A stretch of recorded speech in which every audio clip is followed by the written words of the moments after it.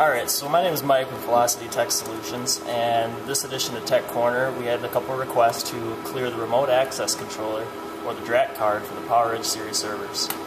This is the way I'm going to do this has been proven through Windows Server 2008 and 3. It might work with other versions of Windows Server, but we're not sure if it works with Linux, so if you have any input on that, feel free to let us know. What you're going to need is Open Manage Server Administrator Program from Dell. You can get that from dell.com/support.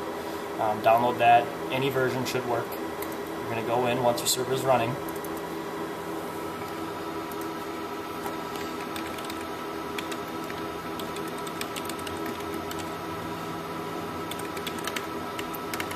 And logging into this the first time, you have to set it up and do your things, but it should look like this.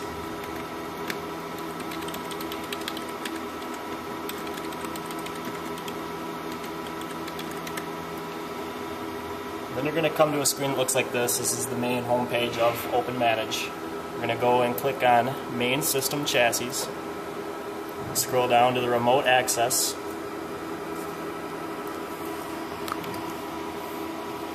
And what we're going to see here is the IP of how to access the controller. For some reason, if you've either forgotten it or lost the password to get into the card and change any settings, this procedure will clear that out for you. So now that we know what's going on here, we're going to open up Command Prompt, start run CMD,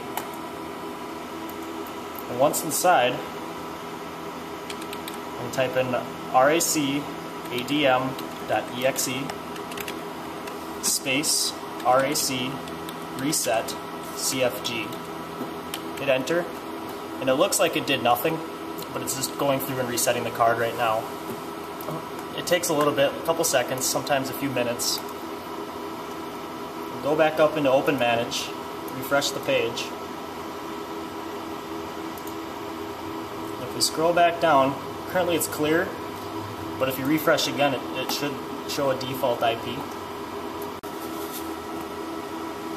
So once you've run the command, it should look a little something like this. The default IP for the DRAC card is 192.168.0.120. After you've done this, we're going to go over to any terminal that's hooked up to the network, assuming that the back of your server.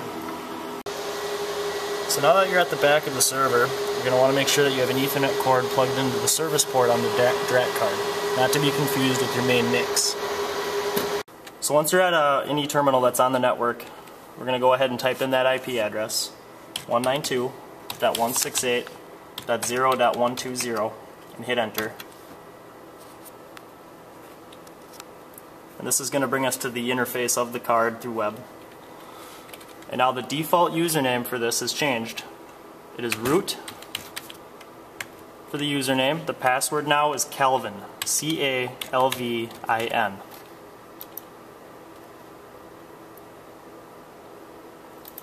Now that you're inside, you can go to the Configuration tab, and you'll notice that this window looks a lot like Open Manage.